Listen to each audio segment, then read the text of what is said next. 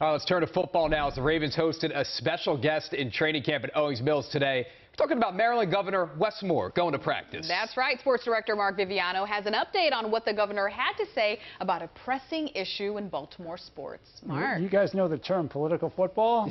How appropriate today, right? Well, Governor Wes Moore proclaims he is a fan of the Ravens and the Orioles, but in his position as a politician, he has to do more than root for the home teams. He has to negotiate major deals to keep them in place.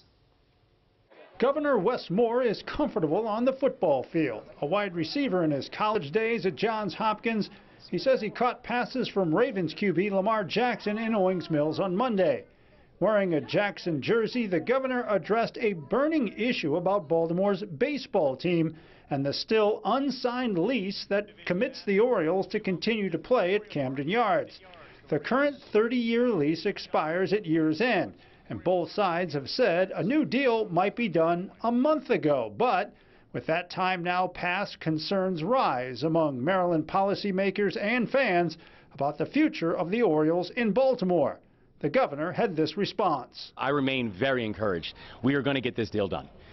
There will be baseball in Baltimore for generations to come, and it's going to be with the same type of focus on how we're thinking about the work with the Ravens, where it's both creating a winner on the field and then also making sure that we're building winners outside as well. Our entrepreneurs, our small businesses, our communities.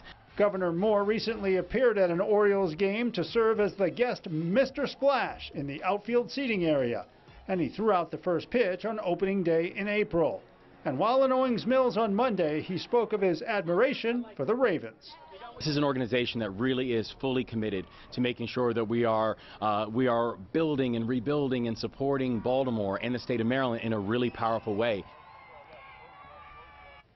When pressed for details about the Orioles lease deal, the governor said he does not negotiate in public, but private talks, he says, are ongoing, talks that he says keep him optimistic. See if the fans feel the same way. Back to you. All right, Mark, good stuff. Thank you.